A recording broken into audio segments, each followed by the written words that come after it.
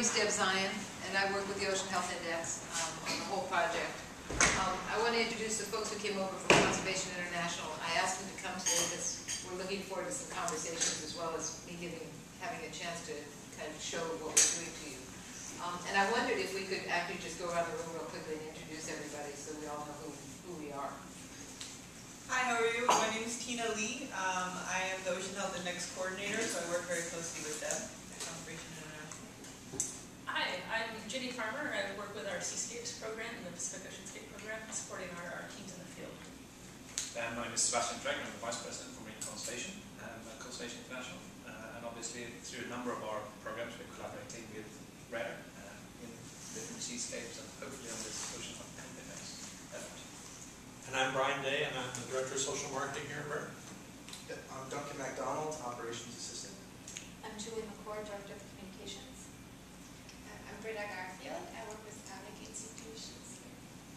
I'm Tom Gerhardt. I'm the newly appointed Regional Training Director for the Pride English program.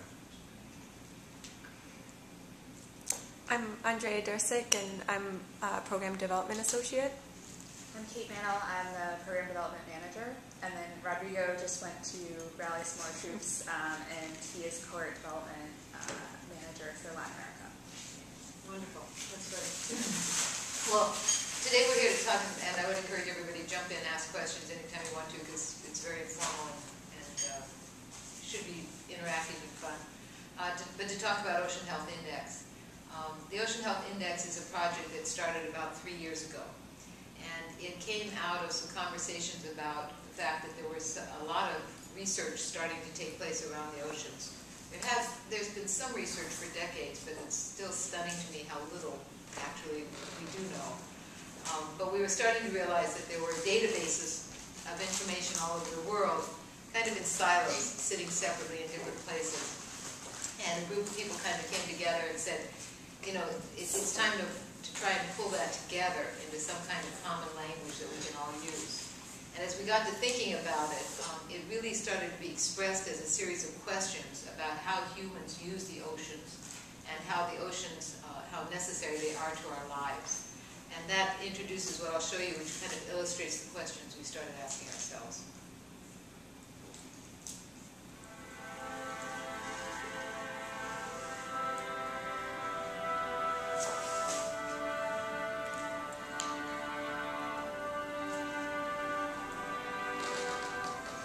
How do we measure the value of the ocean? How well do we manage our relationship with the world's greatest resource? What is our plan if its supply should run out? How quickly could the decimation of an ecosystem or the extinction of one species destroy an industry, a country, a family? Which cities will be underwater in our lifetime? Where will their citizens go?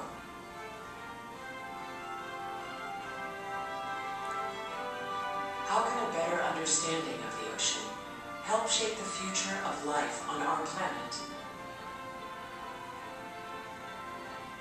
How many mouths could we feed? How many jobs could we save? How much energy could we harness? How much medicine could we harvest?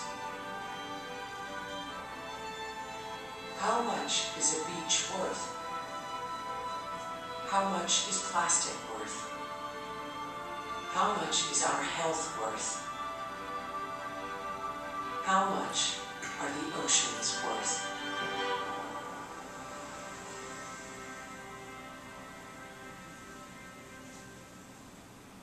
And that is truly the underlying question behind the Ocean Health Index. It is treating the oceans not as a separate entity that we wish could be pristine and separate of human beings, but acknowledging and recognizing that it's an interface between humans and the oceans, and that we are part of the ecological system now. We can't separate ourselves out any longer. So we set out to devise a about oceans to measure the health, not without human beings, but with human beings included in the equation. So the question, the definition we gave to the ocean health is basically to say, ocean health is a healthy ocean is an ocean that has the ecological function that can support the services and the benefits that humans need in an ongoing way, in a way that's self-sustaining. The most thriving, healthy ocean obviously offers the most products and food that we need as human beings. And for it to be thriving and healthy, we have to do certain things in order to manage it. So it's a balancing act. And that's fundamentally the underlying unique structure of the Ocean Health Index. We also said that there are certain key things. First of all, that this needed to be put together by a group of scientists from many, many, many different fields all over the world. And secondly, that in order to be a successful venture, we had to have certain things be true. One, it had to be standardized. There had to be a real way to measure it, so we use only global measurements in a particular version of the Ocean Health Index we've just done. Secondly, it needs to be quantitative. We were really looking to start talking about language that we could share just the way we talk about currency and dollars. We get for dollars a sense of how big an economic impact of something we do is. In the case of the Ocean Health Index, we wanted to be able to give a number. Gave you a sense of what the impact of some action or behavior would be. Thirdly, that it's transparent, that you can see all the data and everything that went into it, as well as the methodology. And finally, that it's scalable, that it's something that you could apply to the bay or to the full ocean on a global basis, and that it could go up and down that scale easily and be used by a lot of people on different spectrums. It was categorized into 10 different goals that we defined as being critical. Oops, sorry, I flipped that, and I knew I did that. Flipped that too quickly, bear with me. Go back a little one. There we go. And the 10 goals are fundamentally definitions of what we need from our oceans. And so we talked about food provision, seafood provision, artisanal fishing opportunities, which we separate out only because we're talking about the opportunity to do artisanal fishing. Natural products, carbon storage, shoreline protection, sense of place. This is the places that matter to us, either spiritually or for some particular species that lives there. Tourism and recreation, livelihoods, jobs, wages, clean waters, and biodiversity. And that's how we have categorized the way that we're looking at the ocean. Each one of those categories ends up getting a score. So for instance, in the category of livelihoods, underneath that category, the way we came up with the goal was by taking a whole suite of global databases. And this is all data that existed from other entities. And chose the best ones that we could, and it was a difficult task for the scientists to do, that most clearly fed into that goal and gave us good quantitative information that was on a global basis, so that when you were comparing one Ocean Health Index score of one country to another, you were working on the same basis. I'm just going to take a half a second to stop here, because this is for the Global Ocean Health Index, which we're about to publish. But what I said to you about scalable is really critical.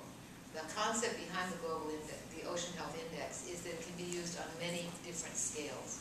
So on down the road, this list that you see up here will have local versions of what you would put into it. And your local version depends on what data you have and what's essential to that goal in terms of your area. So the idea is not a one-size-fits-all concept for the Ocean Health Index.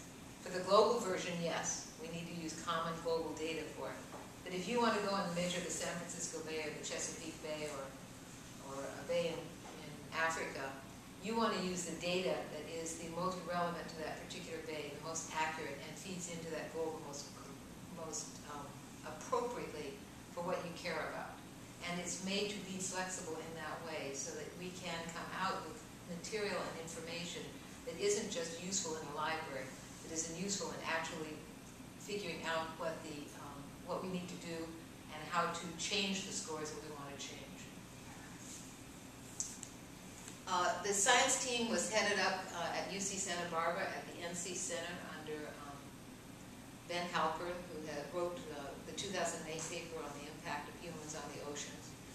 We had the Sea Around Us from the University of British Columbia, who were a major contributor to this, as well as other organizations like Woods Hole, Scripps, really a large variety of organizations that participated and produced what is a 17-page paper and has 125 pages of backup, and still isn't sufficient. We still have secondary and tertiary papers coming out of it, so it will be a piece of work that goes on for a long, long time.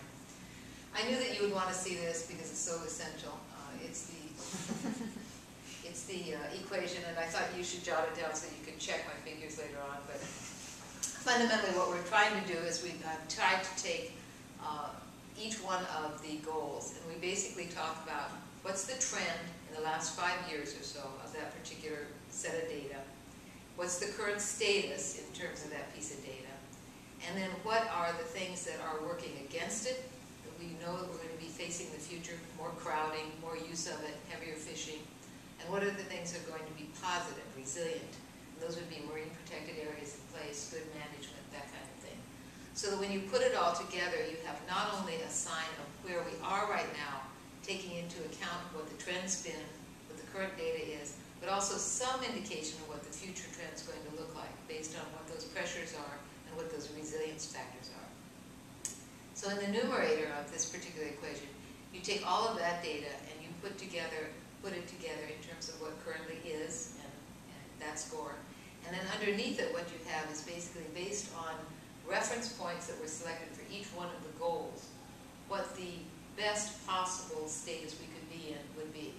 And choosing those reference points was fascinating work for this team. They had to really come to grips with reference points that would be equal to 100 on our scaling system. And fundamentally, you would be saying, if we attained that, that would be a major achievement that would mean that you are producing as much as you can from the oceans in a way that's sustainable. But we had to make it realistic and applicable. So we used a lot of different ways of coming at the reference points in order to say, hey, this isn't just some pie-in-the-sky idea. This is something that's specific to this goal, that's realistic, that we really think we can achieve, but would be a major step forward if everyone were in that same place. So it is basically a numerator, denominator, and you come out with some portion of 100 points for each one of the goals. So there is a global score. I actually know it, and I can't share it with you. We put a false figure in here. If I could share it with you, I'd ask you to guess what you think it might be, just out of curiosity, because I'm not going to tell you today, but what do you think it might be? Ballparks. Out of 100? Yeah. 38. Pessimist over here. I was going to say 40. But... Yeah. Okay, but that's, yeah. I guessed 57. Other people I've heard. I've never heard, I think, anybody go over 65. I don't think. So there's sort of a general feeling of where it kind of falls. The other part of this whole thing is a communications plan. What's interesting about this is one of the few science projects that we've ever talked about where the communications was very much a huge factor in the whole process.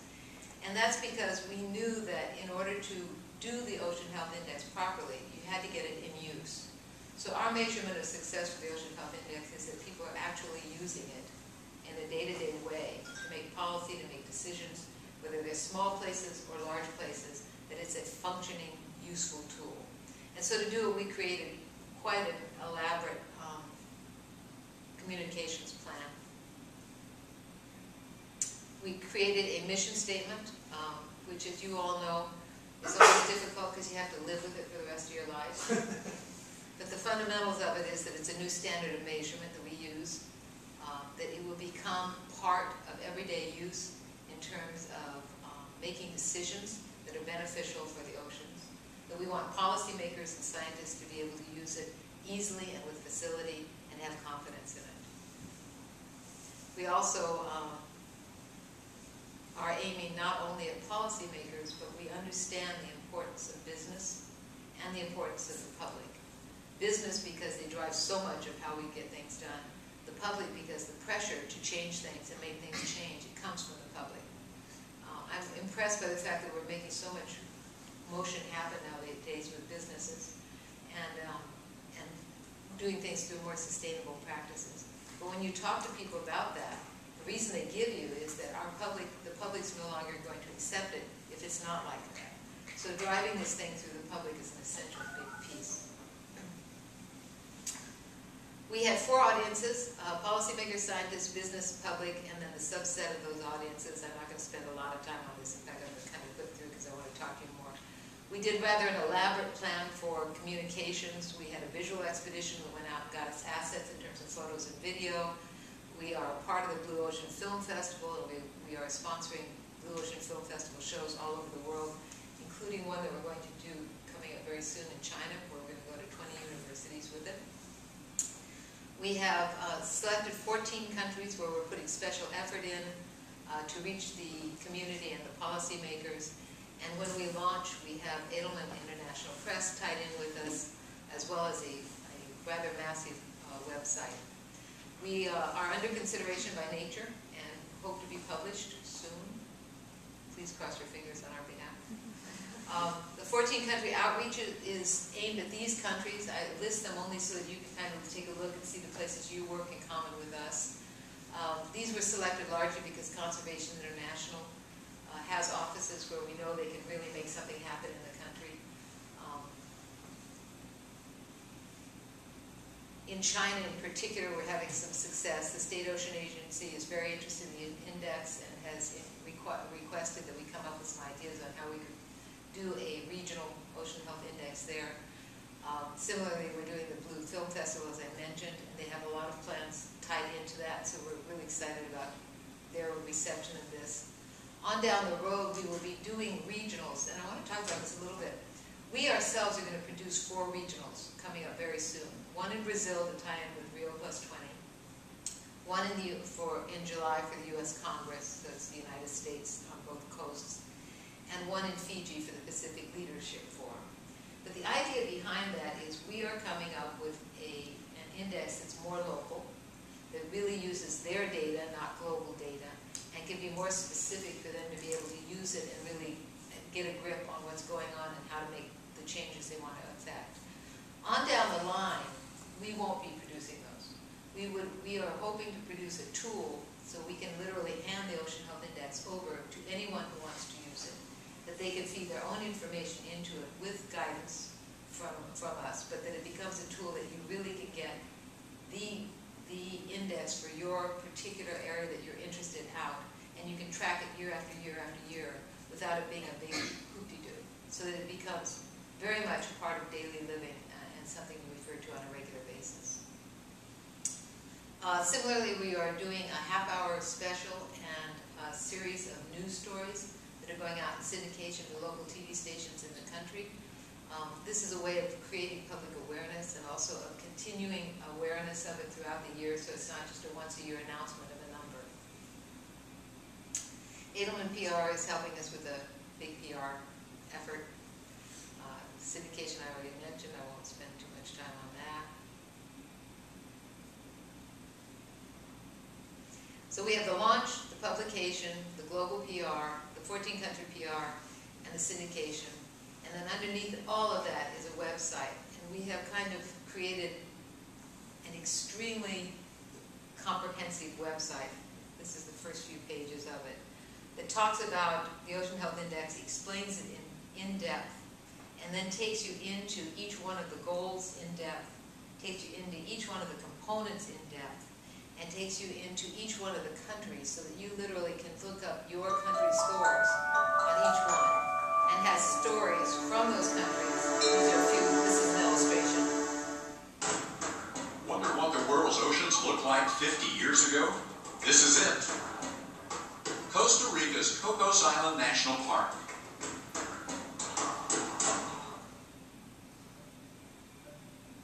Though seaweed grows quickly, a healthy harvest takes careful planning.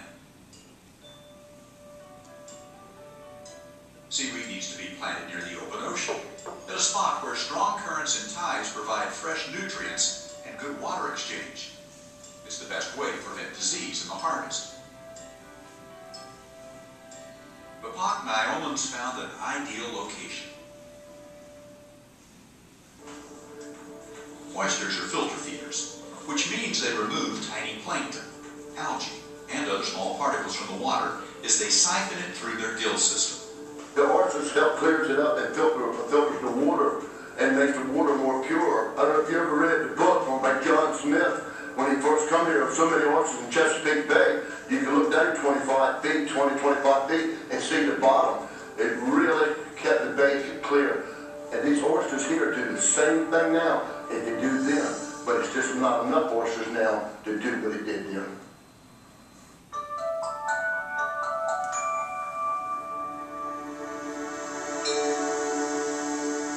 So these are stories that are pulled from all over the world, and we tried to focus on successes. We tried to say, let's not get bad news. Let's talk about what people have done to overcome issues, either on a single person level. The guy who's doing the seaweed farming is fascinating because basically he lives in an area that they had just, through bomb fishing, blown to pieces the whole coral reef structure. And so literally the village no longer could fish for a living. And he has now succeeded in making a better living by growing the seaweed than he ever did before.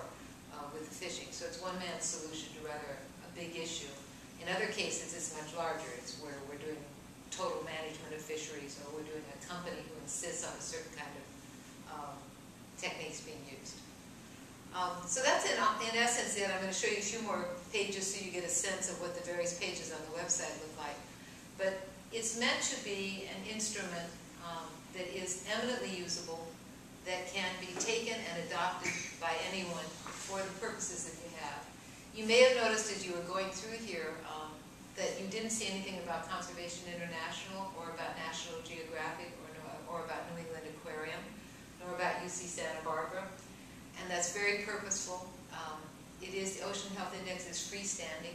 It does not get associated with any organization, with the idea in mind that we want to make it as usable as possible by everyone.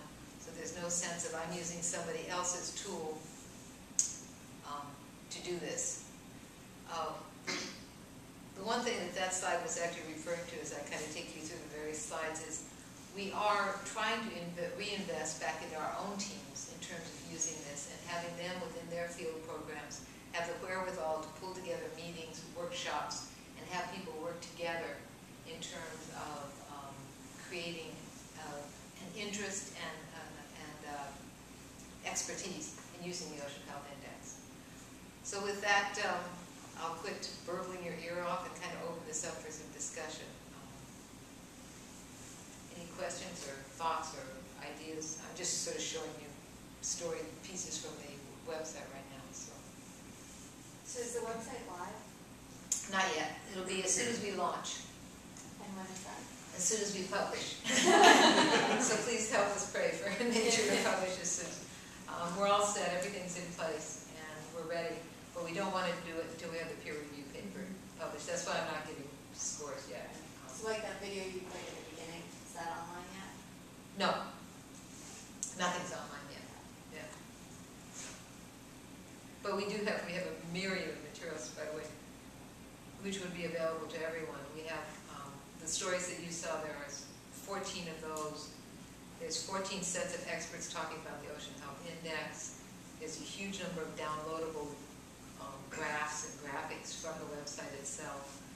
So it's a pretty comprehensive piece. Plus, every country has its own page to do its scores on. So it's a fairly useful, I think, set of materials for any country that you're in. The 14 countries that you targeted, when you launch there, who's going to be the implementers of that? It's not so much implementation.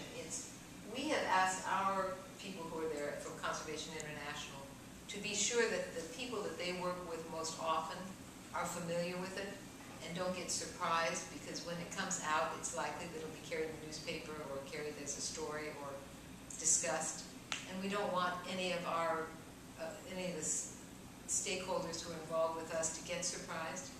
And then as they get acquainted with it, to take it in and say, is this a tool that we could use in some places? So it's much more a gradual process, but we wanted to be sure that the first thing we did didn't turn into a negative thing, that it remained a positive thing.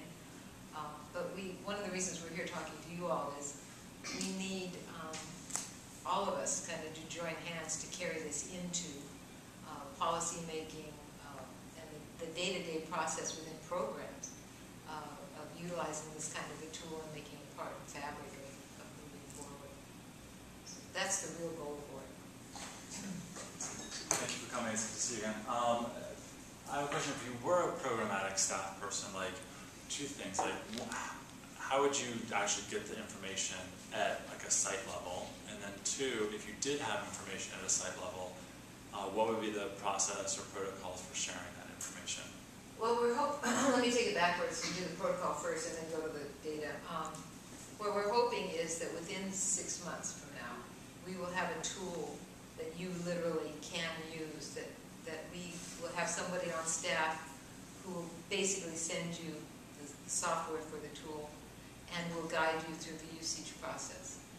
So that in that way, then it becomes truly accessible to everybody. Right now, if you want to do it, you have to actually come through the University of Santa Barbara and work with them hand in hand. The data is another issue entirely. The data has to come from that location. Nothing about the Ocean Health Index is going to create data. So it has to be that you find the data from the various resources that you can on a local basis. And in some cases, where we can't be helpful is if the data doesn't exist, and sometimes we've had this on a global level, of course, then you can try and figure out what are the proxies that we can figure out that would fit in there, that would give us the best sense of it possible. And sometimes those proxies are not as great as you'd like them to be. Perhaps also to clarify that the first iteration will only have a global score and then a score at the country level. So that's a resolution that you would be able to access through the website. Finer scales, you have to go about the way that Deb described. But if you get down to the Bay level or a smaller level like that, then you are dependent on your own resources for finding specific data. So then we would like map out our local resources against how that compares to like a regional score. Okay. And one potential, given that a lot of the work that RARE is doing focuses on the turf reserves, and obviously the food provision being one of the important components of that, the Ocean Health Index will allow you to look at food provision in the context of all the other benefits the oceans provide, and for any specific country, look at how well food provision score compared to the other goals. And so if food provision were to score lower than the others, it might be useful in your messaging in terms of saying, look, the ocean provides all these benefits. In country X where we're working, we have a really low score for food provision. That's why our solution, the turf reserves, are particularly relevant in addressing a high priority issue. But it won't help you analyze trade-offs between investments in ecosystem services. It will just tell you one state of art today how it is, but not necessarily how it's going to be in the future, and depending on how you're going to manage your. Yeah, it does that, Jim. What you can do, excuse me for growling. What you can do is when the tool exists, if you feed in data that says, if I do this, what does it look like across the spectrum of the goals? Right. How has that, so if I were to put an MPA into place and it were to cause this, this, and this fundamentally to happen, it then puts that data in and you can see it reach out among all the goals and you can see how you've impacted it. And that starts to give you some sense of trade-offs. If you decide not to go, for instance, into aquaculture, which is part of the fish and seafood provisions, because you choose not to, you don't want to use your water space doing aquaculture, you can see that score in food will remain low because you're not maximizing your productivity. But other scores may go up because you are not causing detritus in the water, you're not ruining some of the habitats, that kind of thing. And so you can get a sense of how that goes. It's made for that. That's the intention of it. And the model is such that certain data layers interact with multiple goals in positive and negative ways. And so it's done in a way that recognizes the trade-offs between different ocean uses. For instance, habitats is a good one. The various habitats, whether it's salt ponds or mangroves or coral reefs, is actually an element of 4 or 5 of the goals, among other things. So if you decide to get rid of a mangrove forest because you want to do aquaculture of shrimp, you may get some improvement in providing food, it won't go way up because it's not necessarily sustainable. But coming over here, you'll see those numbers all go down because you've lost that mangrove resource, and so it'll bring those other numbers down quite significantly. So you'll be able to input dollar values as well to the matrix to show the trade-off, and at the end, okay, this is I think it's like an invest tool, or not that quite necessarily, that you can eventually use. It doesn't explicitly look at the economic cost per se, but if you took once we have the tool, if you actually looked at what the cost of interventions were and what you thought the results would be, I guess you could kind of monetize it. Right. But it's not meant. It's not meant to work in the same way as. So one key place where it gets into monetary, though, is in the living, making a living. We have wages and we have revenues, and so that one goal is impacted when you do some of the other things. If it's creating jobs, if it's creating greater revenues for the state, that's reflected in that goal. So you can see the benefit in that goal, but you may see decline in others because of it, or vice versa. Do you have plans in the future for sort of the local site level data to feed into your annual country level analysis and your global analysis, or is it sort of separate because that's one data set, global data set, and then? There will be new data sets that come into the game. There's no question about it, because certainly in certain goals like tourism, we're really cognizant that we're missing a couple of data sets we really would like to have. They just don't exist right now. So when they come into existence, we'll bring them in. But if, in terms of building from the bottom up with scores, no, because what we have, unless those scores are feeding into the global scores, we need that global in order to keep apples compared to apples. It has to all be global, and it can't quite filter up that way. But if that data is filtering up into a global database, then it can. So it's sort of. It's quantum, maybe. And the different scales that you apply the Ocean Health Index will help you answer different questions. And so if you look at the global and the national scores, that will give you an idea of how countries do relative to each other. But it might not be useful for site level management. On the other hand, if you do a site-specific one, that might be very useful for guiding practices at the site level. But it's not going to be useful in terms of determining how the country where that site is located is doing compared to other countries. Right. So it's really answering different questions. Well, sort of the site level tool so if RARE were to download that tool and sort of use it at our sites, would that analysis then be available publicly, or is it something it's your call. Okay, but we could share that then. We could, absolutely. And in fact, we would love to share it, and would share it on the website. Happily. Some people don't want to. I mean, some people go, I'm not really ready, we're not really ready to share this with other people, but for the most part, we'd really love to.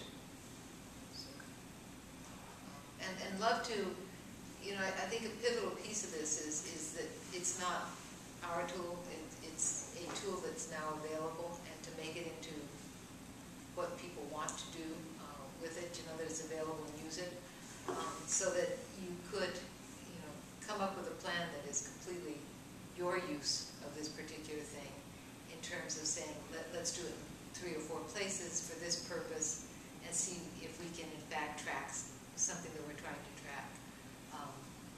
Because the real invitation is for us, it's not ours. It's now, as soon as it's published, it's now everyone's. Is the hope. How do you monitor the data accuracy, or if you have, as you said, there's 2 different groups that may look at something differently and be able to. It's going to get ironed out in the future. As we create this tool, there is going to have to be certain criteria for what kind of data you put in and where that comes from. But we also want to make it really flexible, because what you want is that data best helps you make good decisions, and that you can use it for that purpose. So, I have done a fair amount of work in Chesapeake Bay, and if I were thinking about the Chesapeake Bay, there would be certain criteria for what's valid data to put in.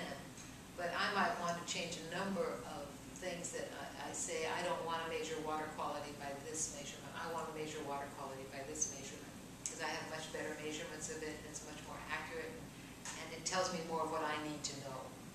And so I'm going to put it in. That's what we do want to have happen.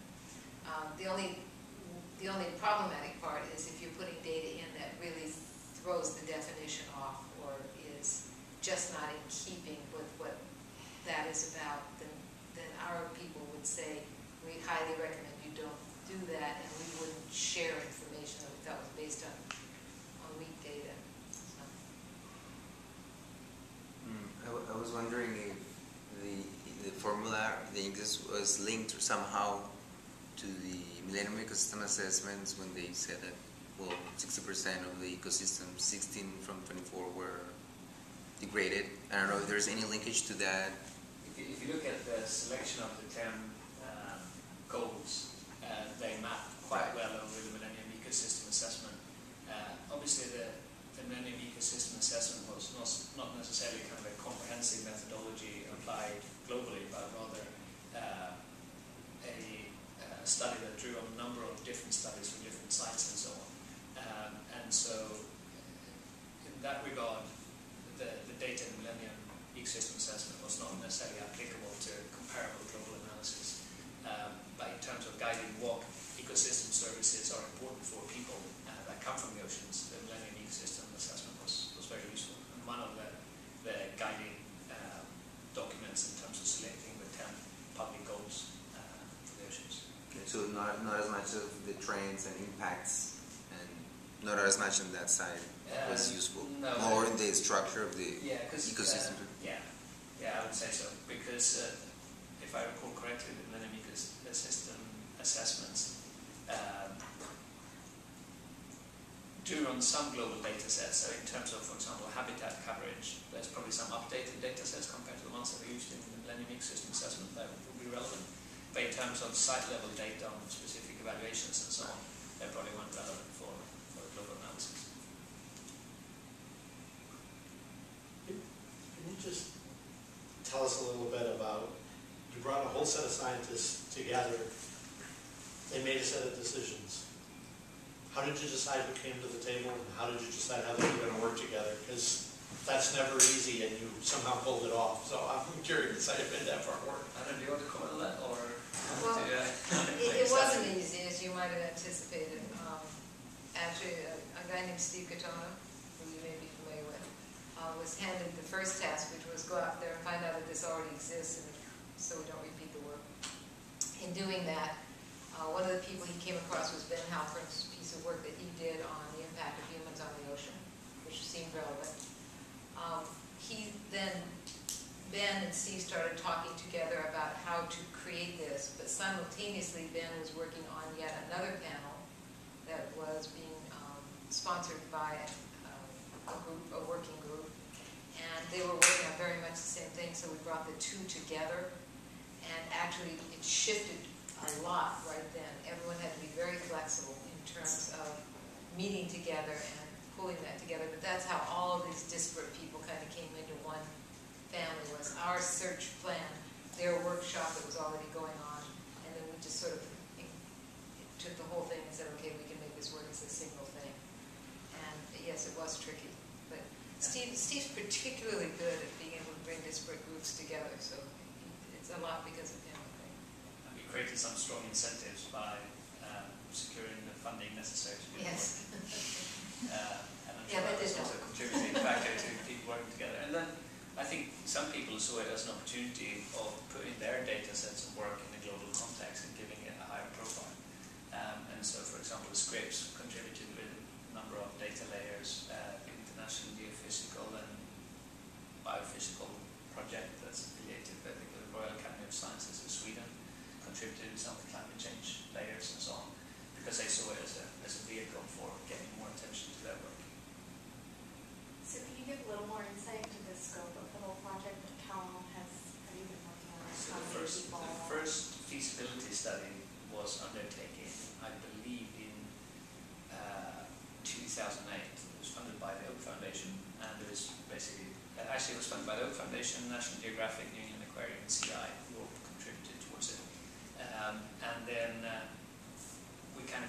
initial concept that was going to have a couple of dozen of indicators, and then the work through the NC's work group. And NC's is a National Center for Ecological Analysis and Synthesis at UC Santa Barbara, where Van Houten is leading it. And their whole purpose is to bring scientists together to do collaborations. And so they've done it on a number of different topics and kind of have worked out the model on how to do it. And then we secured, I think, a founding gift of $3 million. And then we raised another 5 or 6 million probably on top of that. So we're getting up to about 9 or 10 million. There's probably about 65 scientists involved. And then Deb and her crack team. We're spending money as fast as we possibly can. But overall, that's probably, fair to say, 100 plus people involved in this effort. So it's a pretty massive uptake. Curious, so each of the 10 goals are given a score, or measured as a score, right? So how exactly are like the tourism and recreation and sense of place measured or scored? Each one of them has a different set of databases that go into them. And so, for instance, tourism is much more about how many people visit, how many days they spend there. It's not economic, because the economic shows up in livelihoods and revenues. It's how many people visit. Sense of place is how many special places that we have designated as special places, whether it's through heritage sites or through we chose various forms of recognition of a special place and what you would define a special place. And then it also has, in that same goal, it has iconic species. So what you would consider specific iconic species, and brought those together. So they're quite different. What's interesting is that the 10 goals are all weighted equally, which on the surface we immediately go, no, that's not right. When we ran some studies and tried different weightings, we really found out that they sort of proportionally stayed the same. They really didn't shift that much when we did change the weightings. But we do think it's appropriate if there are people who are really concerned about seafood provision, as we should all be probably, and less concerned about iconic species, that you can play with it and weight it. So the next version of the website that we want is that you can actually go in there, and if you want to play with the weighting, you can. We chose not to weight it since it didn't seem to make a big difference, but people should be able to do that, and it's perfectly appropriate. That's what I mean when I say that the tool, it's meant to be used as a tool. It's meant to be really used so that people can get what they need out of it, not to be something that you have to uniformly fit within. But we do want to have certain standards for certain measurements, e.g. the global, so that when you're comparing one country to another, you're comparing it in an equal way. But when you get down to a bay level or you get down to specific, it should be what you need to measure and how you need to address it. And what it should give you is a sense of trade-offs. You know, if I do X, it'll cause Y. That is the purpose for it.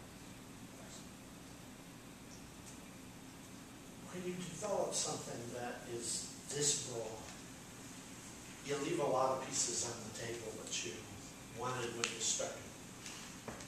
Was there a specific missing database that's just frustrated the daylights out of you and you can't understand why no one has collected data on a broad enough scale that you could add X? Or is there an 11th or 12th measure you guess that some people will add to it in the near future because you couldn't quite get it for this kickoff, but there's enough energy behind those things that you see they're likely to get added? I'm just trying to understand the dynamics because I know they're there, but I don't know what's where. The best example is probably tourism and recreation.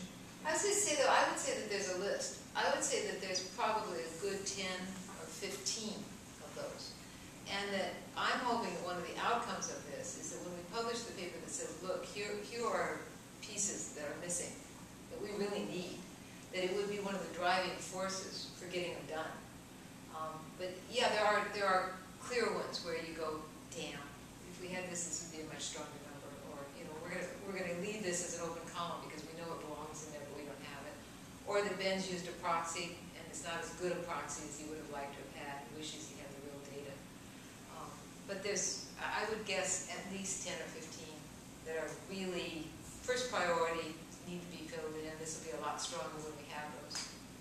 And it's probably fair to say that a lot of those have to do with global data constraints, that there isn't global data sets. You know, there might be things that are measured in 50 different ways, and then you can't do a comparison. But obviously, that would be less of a constraint when you apply it at a specific site, because the model is flexible enough for it to actually incorporate different types of data. So, for example, sense of place at the global level is using iconic species and certain levels of protection. When you apply it in a country, say Fiji, there might be that a census among communities and experts in terms of what's considered to be important sense of place might actually be a more accurate and relevant measure for that country, and then you can feed that information up instead of using the global data set. So now if we could flip tables on you a little bit, if you don't mind. The reason we kind of came, myriads of people today, was we would love to hear and talk with you about opportunities and places you think that it might work, might not work, why. Just a really open conversation in terms of I see the applicability or I don't see the applicability, and ways potentially that we might find ways and avenues to work together, or for you to work on your own with it. You don't have to work with us. So. Well, just to start the conversation, as you know, Rare works on the human behavior piece of this whole puzzle. So one of the reasons that we have a real interest in the index is because you had the audacity to not just deal with how many parts per million of X, but you dealt with a lot of human dimensions, which makes it a whole bunch more interesting for us. And because we, often in partnership with CI, work in small communities, trying to impact both the value to the humans and to conservation, which also have a human interest too, but we're really looking for better ways to measure, are we having the kind of impact that we would like to have on both the human dimension and the conservation dimensions. And so the incredible work that's brought all of this together has some real potential for us to use as baselines and measures of progress and other ways of measuring the work we're already even doing. So I think that's why we're interested, and we're particularly interested in the tool that you're working to bring it to a local community so that we can work collaboratively to see if one method in one community is more beneficial to the overall set of measures than another, because that would help us determine not only strategies but site selection, because none of us have infinite resources. One thing that we haven't touched on, but perhaps whether two can be useful in that regard, is explaining differences in perceptions within a community or among communities.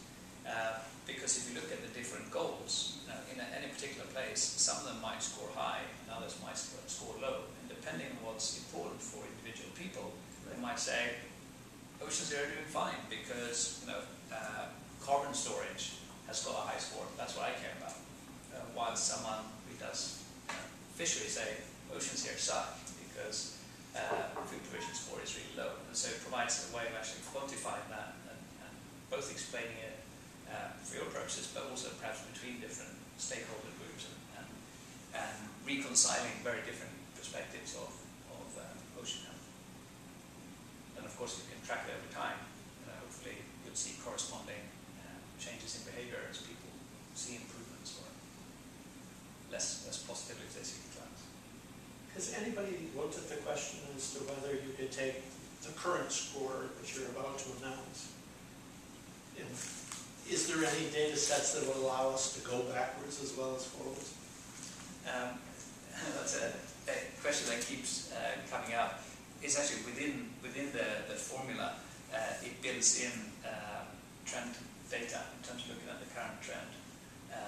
And so the length of that trend varies between different goals. And I think it's fair to say that it would require quite a bit of work to actually do hindpass all of them so you get a comprehensive value going back. I think in terms of trends of the overall value, it's probably going to be more useful and valuable and realistic to track it forward as we continue with doing this on an annual basis. Do you That's need a goal. do you need training to use the tool itself? Or? Yeah, in fact, one of the pieces that opened up as I was thinking about this group and what's going on is there's a number of steps that have to be taken to create the tool. One step is a workshop, which is we want to bring in a few key groups and people from countries, policymakers, and talk about what this tool has to do and how to create it and how to use it.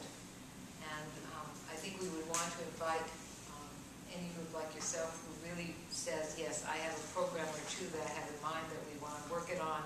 If I come into the workshop, I'll work on those, and if we come out of it with a good tool, I'll go and try and we'll create an experiment out of it. Those would be the best partners to be working with, people who have real ideas in mind who want to do something, and consequently, the input they give is very pointed because they know exactly what they're trying to do. And then the next step is to go and do that and then report back to the group and say, here's what it's looking like, is it going to meet the needs? And then finalize it. And then when that tool's finished, to provide the training that's necessary to use it. But hopefully, we'll have 2 or 3 groups like yourself who are saying, we're going to take it out in the field and start working it. And seeing if now that we've got a tool, it really works. And help us track it that way and improve it as well as it goes along. So it's an invitation to join the party, especially if you have some specific things in mind that you'd like to see it work on down the road. It would be a terrific opportunity to be in from the get-go and make sure it works the way you want it to work.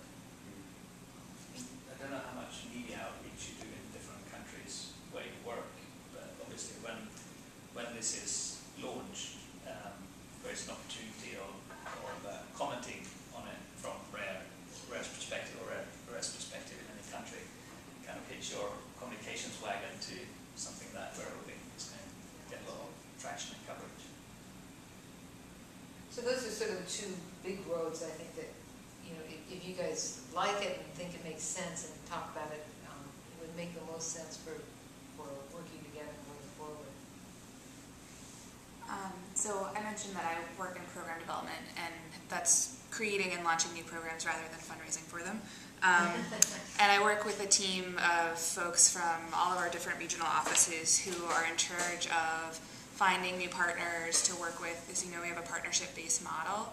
So I think it would be an interesting tool for us to look at, both in terms of our own site selection, like which partners are we working with, which sites the partners are working at within country, are we sort of accepting into the PRIDE program. But then I think it's also a really interesting tool for us to potentially teach our partners to use so that they can continue to track their own projects and sites in the long term. So I see it sort of 2 ways from Rare's perspective, both for our own assessment purposes, but then also as sort of a tool that we can then pass on to all of our partners. So. That would be ideal. And I would say short term as well. If you can model the activities you're gonna do on certain protected area with turfs and stuff, if that gives you that, you can really show to other donors, okay, this is what this very reliable tool is showing us, and this is what's gonna look like in 3 or 4 years from now. And that visual, at least if it's in some numbers, is very powerful for some donors. They're gonna say, okay, this is a reliable tool, you have your data, we teach the conservation fellow to gather this information. Yeah, it gives you an objective measurement tool to present to your donors and say. Right. And then you, we 3 years in advance, 4 or 5 years, contrast that information to see if it's, and that will help you if it's really. Then you better really work with us on the tool. What's the sort of general timeline in terms of tool development? 6 months. From what date? From now. We're aiming to put the workshop together first. I don't have an exact date for it yet. This is kind of part of the process, is to talk to a few key groups who we think could be really good partners in this and see if it makes sense and pull the workshop together, and then that'll kick off the go forward date. But the person who's going to do it starts in June, so he'll hands-on be the one managing it.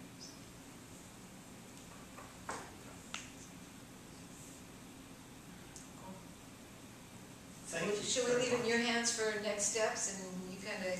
Yeah, I'm going to spend a little bit of time, and if anybody would like to join us, just to talk about how RARE might work with the Ocean Health Index and so forth. And I'm kind of representing Amiel, who wanted to be here but couldn't, but very much wants to be a part of that workshop and so forth. So if anybody else would like to stay and be involved in that discussion, fine. And if you can't stay but would like to know more about it, just let me know and I'll keep you in the loop. And thank you so much. Thank you.